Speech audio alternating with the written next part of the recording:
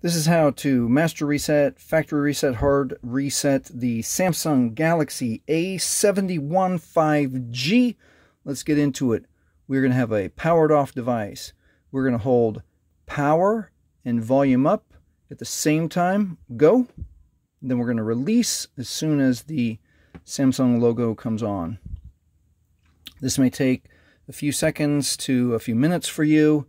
And then we're going to use the volume keys to choose wipe data factory reset, and we're going to push OK with the power button.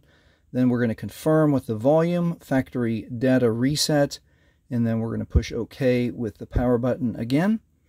And this step might take your phone from a few seconds to a few minutes, and we're going to see data wipe is complete.